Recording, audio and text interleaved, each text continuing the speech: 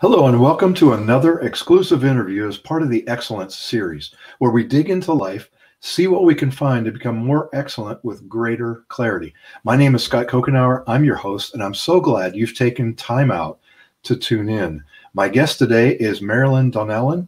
Marilyn is a modern Renaissance woman. She's an artist, a writer, a wife, a mother, a grandmother. She also has a successful career as a nonprofit CEO and consultant. Her more than 60 books, guides, webinars, and training tools are in use in over a dozen countries worldwide. A sought-after speaker and trainer, Marilyn's background and skills provide a backdrop for a wide range of topics. Marilyn, what an honor. Welcome to the podcast. Thank you. I appreciate the opportunity, Scott. Well, it's good to meet you, and let's get started right away here with a little bit about Marilyn. So where did you grow up? What did you want to be when you grew up? I actually grew up on a farm/ranch in Eastern Oregon. Rode horses, fed cows, pigs, all that wonderful stuff. And I just really enjoyed my childhood. It was a great opportunity. Well, great. And what did you want to be when what did you always aspire to be? Well, that kind of ties in with my farming background, because one of the things we used to do was butcher a steer on a regular basis for meat. And they always gave me the heart to dissect.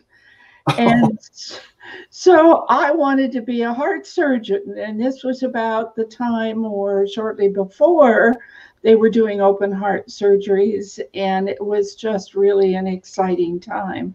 Wow. So that's kind of what I wanted to do, but life takes you in wide range of circles. And so I've actually had about 10 different careers, everything from engineering to real estate to selling travel trailers.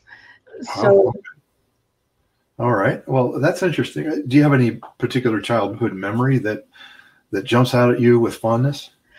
Yeah. In fact, I was thinking about this the other day with all the snow that those of you in the Northeast are experiencing. Now, you're in Florida, right?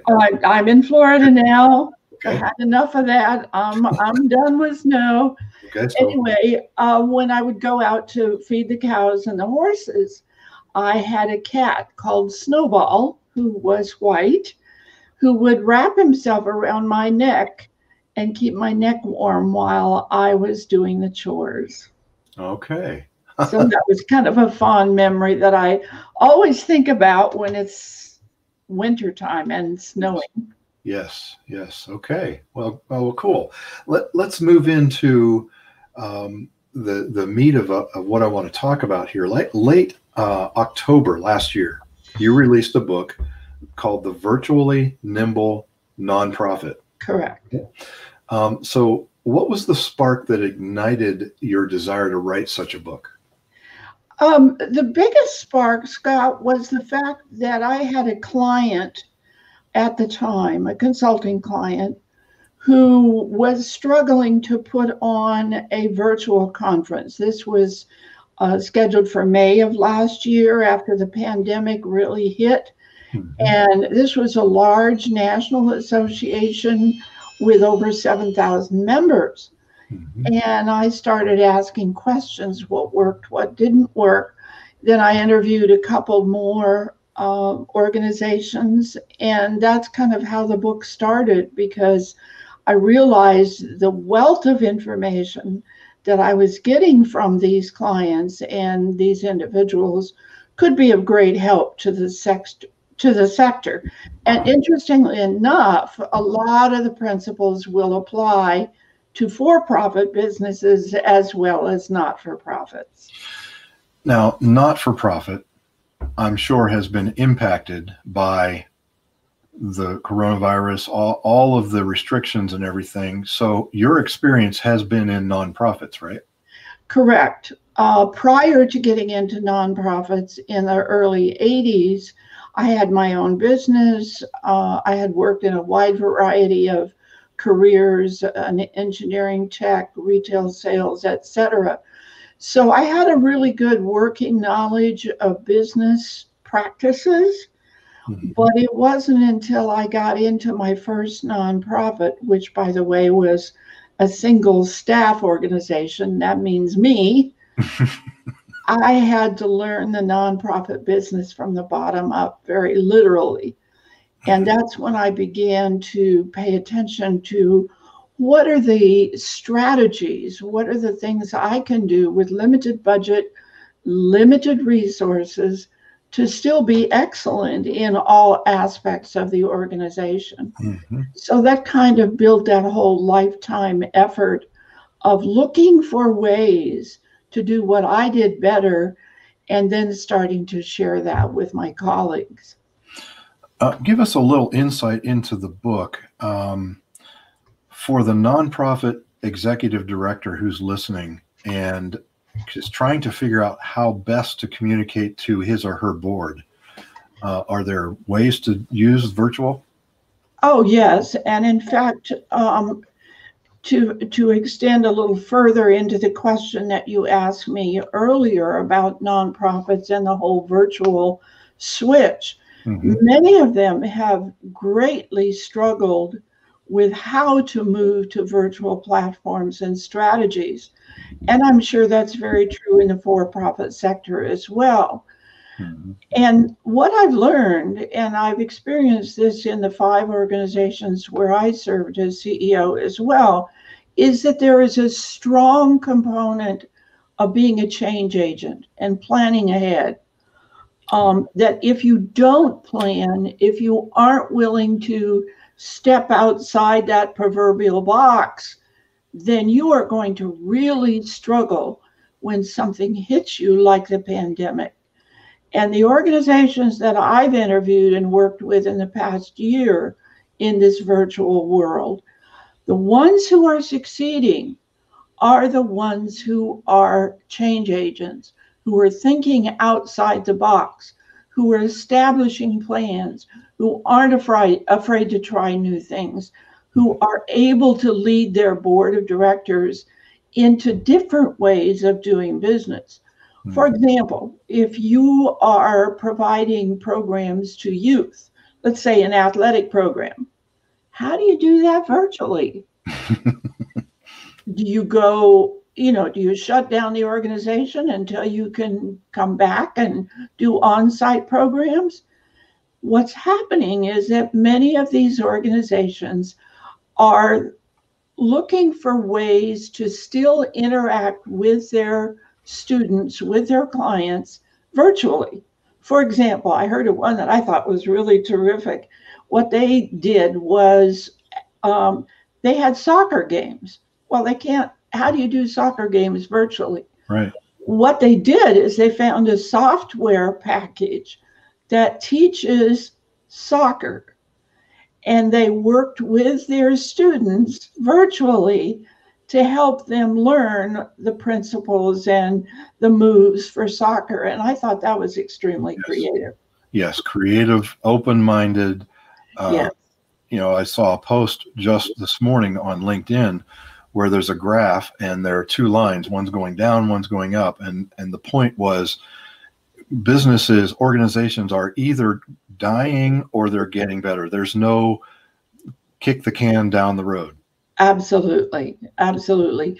In fact, one of the things I like to do is read outside my expertise and outside my sector. So one of my favorites is the MIT magazine that they put out every couple of months.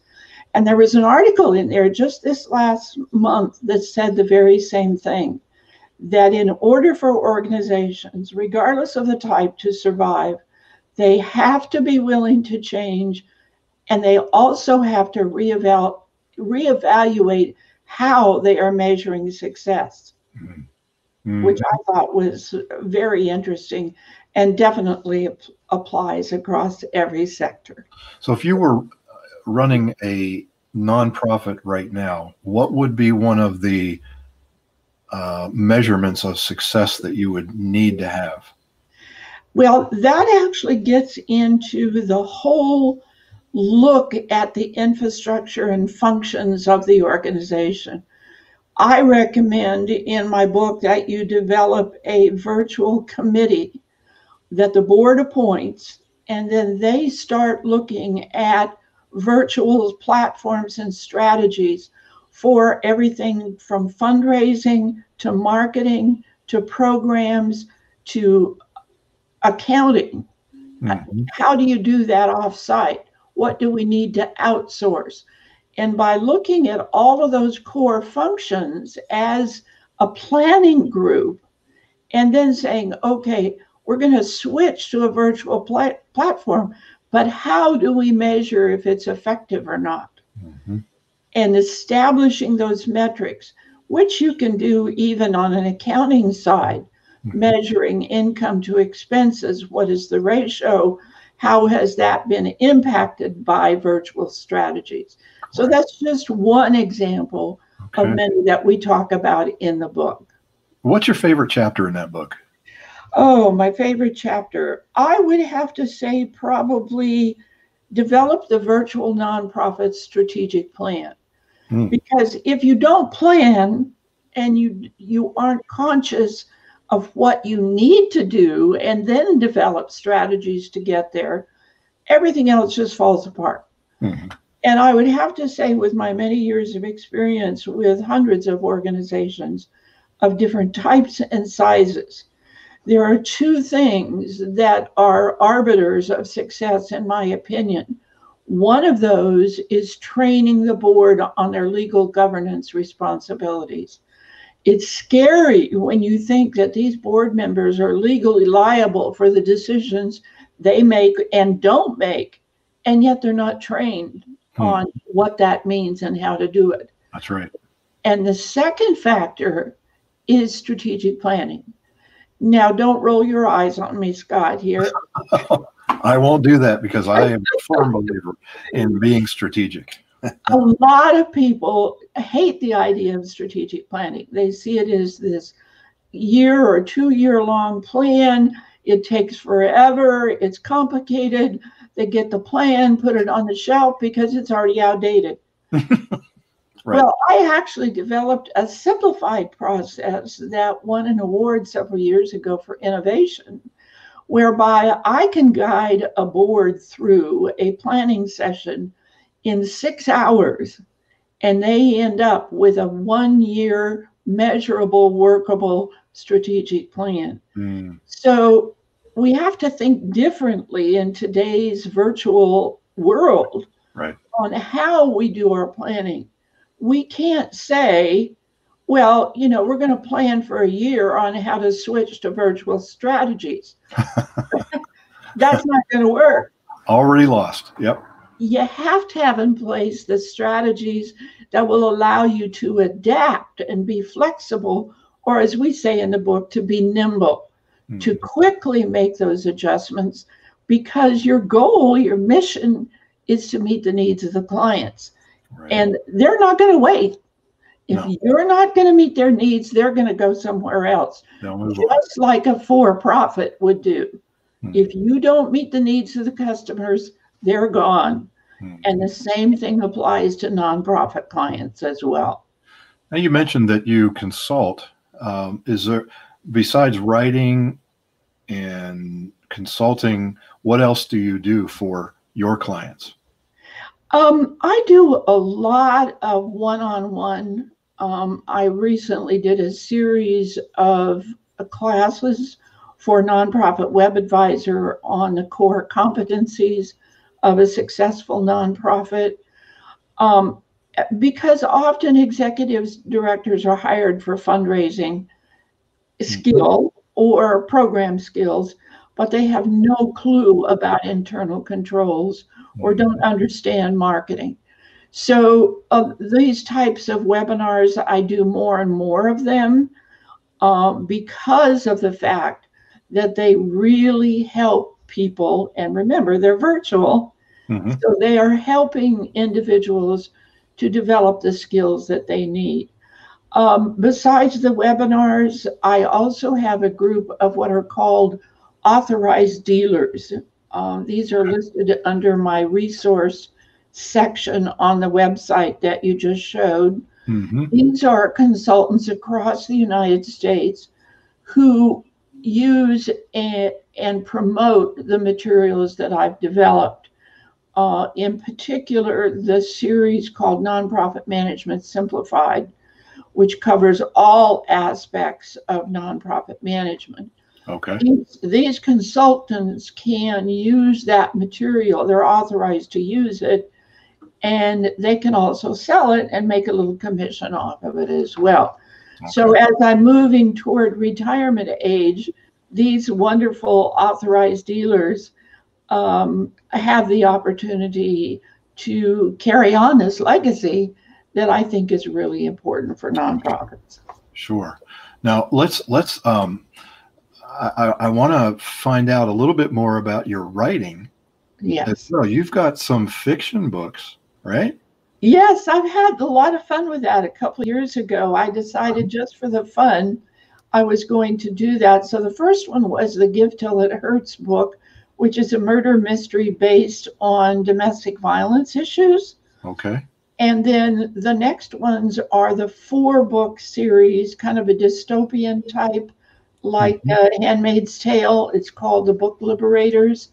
Okay. And it's a 4-book series where it's based on the concept. I got this idea actually from online, where they were talking about implanting chips to track people, their health data, and so on. So I carried that a little further and said, what if the government required intelligence chips, transaction chips, behavioral chips? And in this scenario, the United States has switched to an empire after World War III, and people are being forced to have these implants, and libraries and books are being destroyed. So this young college student decides to start this rebel group called the Book Liberators. Wow. That you are a wide range of interest and abilities. So those of you listening to the podcast or watching this video, you've got everything you need to lead your organization, right? Right. A number of 60 books, lots of different resources, plus in your off time, you've got reading. So Marilyn can speak into your life in a lot of different areas. And so that is very powerful. That actually, I would imagine that the fiction writing is actually what helps to fuel what you're able to do for organizations. Am I right? You know, that's interesting. I hadn't really thought about that, but I think you're right, because I read about a book a day. I'm a prolific reader, and I read in all genres. And it always, every book challenges my thinking, forces me to look at things in new ways. And I have tried very hard to apply that to what I do for the nonprofit sector. Right. Because quite frankly, nonprofits who aren't willing to think differently, they're not going to make it. They're just not going to be there. And our communities are going to suffer because of that. Right. If you're a nonprofit leader, an executive director, a board member, even a volunteer, and you're listening to this and you're realizing I have got to do something about my organization, Marilyn's the place to go. ML Donnellan, DONNELLAN.com. On the podcast, I'll put the link in the show notes. But Marilyn, thank you so much for taking some time out of your schedule to talk with us. You are very welcome. Thank you, Scott. All right. This has been another exclusive interview as part of the Excellence series, where we dig into life and see what we can find to become more excellent with greater clarity. My name is Scott Kokenauer. I'm so glad you've taken out the time out to tune in. I'll see you on the next exclusive conversation.